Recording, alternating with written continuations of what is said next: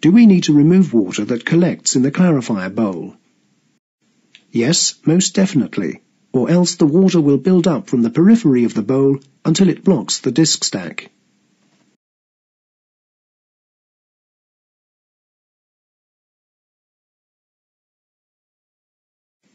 This is a cross-section of the bowl with the water outlet closed.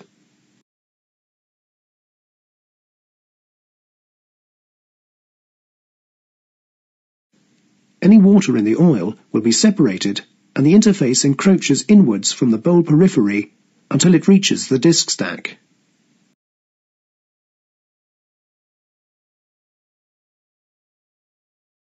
Now, some of the water will start to pass out with oil to the oil outlet.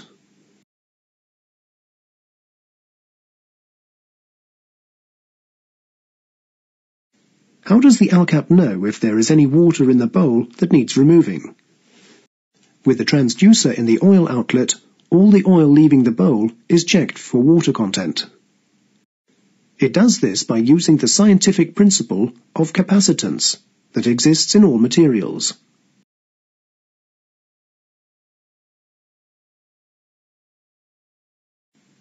How can we remove the water that collects in the solids ejecting bowl?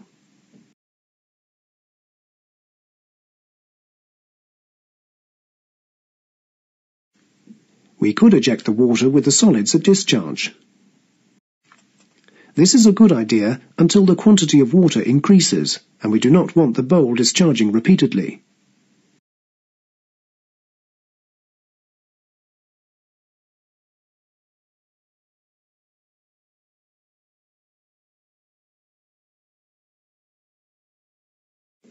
We can also use a water outlet from the ALCAP separator the same way as the conventional purifier.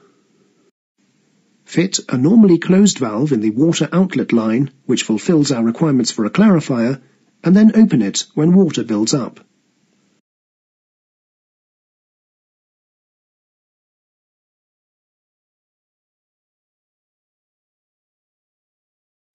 The ability of a system to store electric charge. The ratio of the change in electric charge in a system to the corresponding change in its electrical potential. Click the buttons to get more information.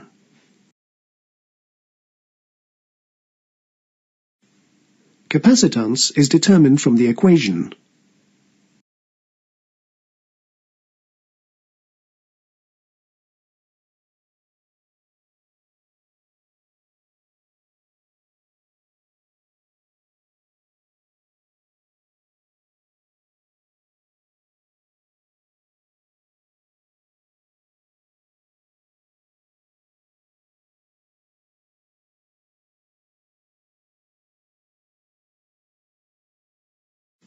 With the WT200 transducer, A and D are all fixed, and only a change in the relative permittivity will cause a change in the capacitance.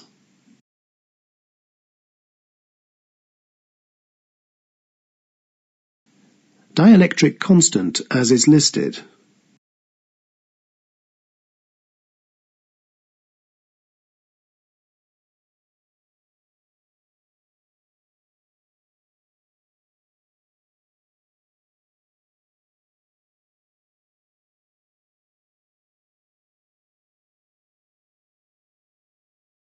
What is capacitance, and how can we use it for our purpose?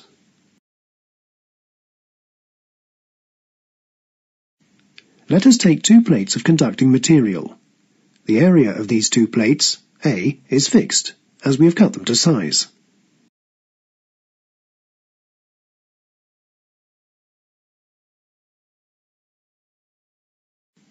Fix them with an insulating material such that they are held rigidly a parallel distance from each other. The distance between our plates, D, is now fixed.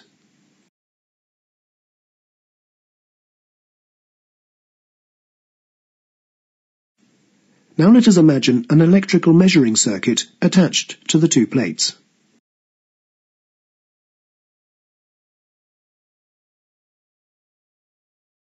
Let us now immerse our two plates in oil. There will be a change in response from the measuring instrument. The dielectric constant of the material between the plates has changed from air to oil. Click the buttons to get more information. We could simplify the diagram and show it like this. The change in the measured capacitance will be proportional to the change in the dielectric constants of the air and the oil, that is, from 1 to 2, a change of 2 times.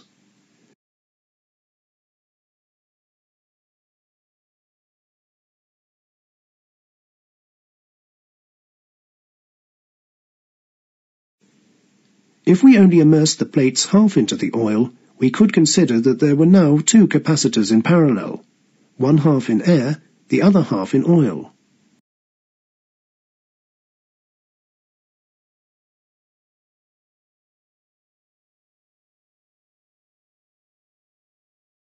Now let us immerse our 2 plates in water. Once again, there will be a change in the response in the measuring instrument. The dielectric constant has changed from oil to water. Click the button to get more information.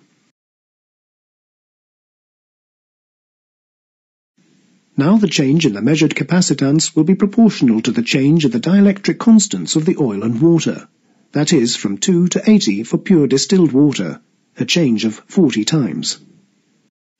For fresh and seawater, this dielectric constant is much higher, depending on the dissolved mineral content.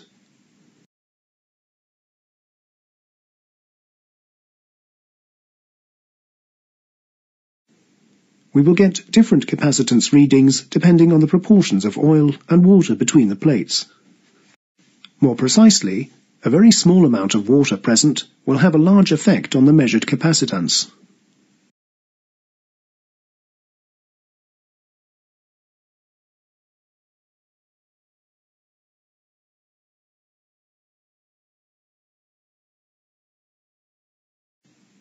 Let us make our capacitor more practical to fit our needs.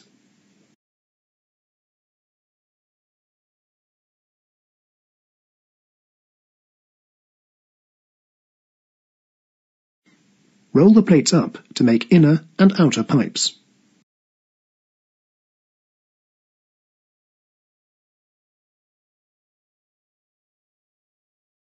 Add insulation to keep the plates apart.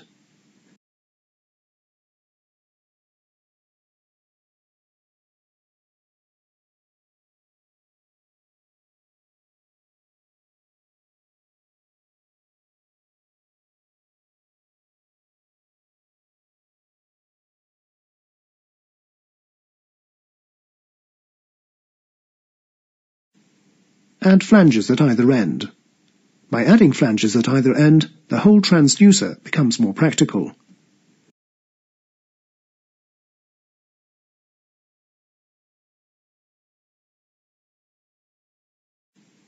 Add flanges at either end. By adding flanges at either end, the whole transducer becomes more practical.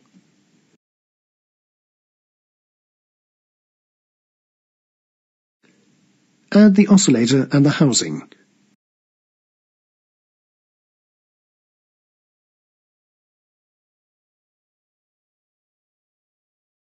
This is what it looks like. Installed in the oil outlet in this way, the capacitance transducer is measuring all the cleaned oil for signs of water content.